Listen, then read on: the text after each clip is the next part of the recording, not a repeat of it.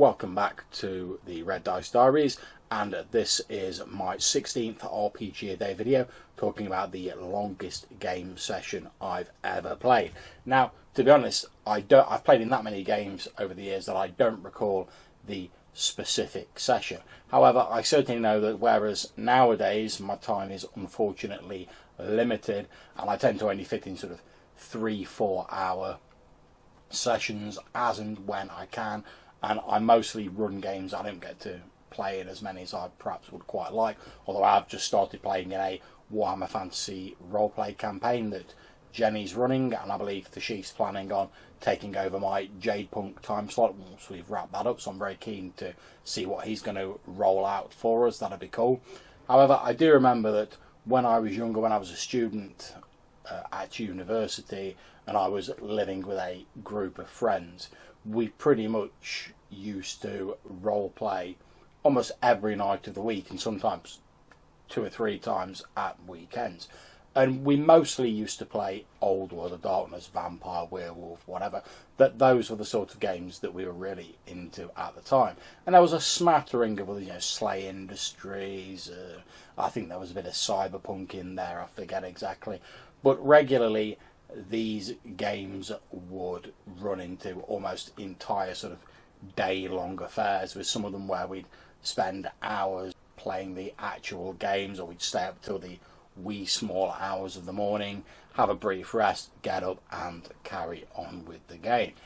However, much as I did enjoy that, and I really did enjoy it at the time, looking back on it now, I think the mistake that we made back then, or one of the mistakes we made back then, is that we often confused the idea of the quantity of gaming you got substituting for quality. Now, I personally think that the standard of gaming I enjoy nowadays is of a far higher standard and is far more enjoyable, despite the fact that it's compressed down into only a much smaller timescale than I got back in those days. The games we used to play then used to be long, rambling affairs where people would be coming and going throughout the session. There'd always be other stuff going on. It was difficult to concentrate. And I'm not saying we didn't enjoy them. Of course we did. And there's nothing wrong with people who've got the stamina, unfortunately I haven't anymore, to play entirely day-long games. Enjoy yourself. Absolutely brilliant. Whatever you enjoy doing. However, for me, I think that as time's gone on, I've preferred to condense down the sort of sessions that I do and really focus in on what I think is going to make an enjoyable session.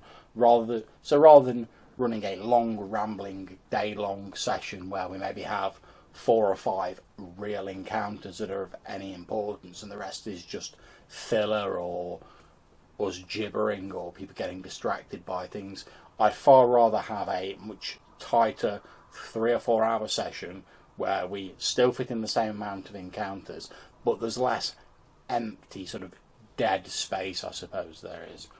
So that would be my answer to the longest game session played. I used to play loads of long running game sessions that would take days to resolve. However, I do now prefer the far more shorter, sharper, snappier 3 to 4 hour long sessions. So I hope you've enjoyed this quick RPGaDay video. You consider clicking on the red dice to subscribe, and I'll see you in the next video. Take care.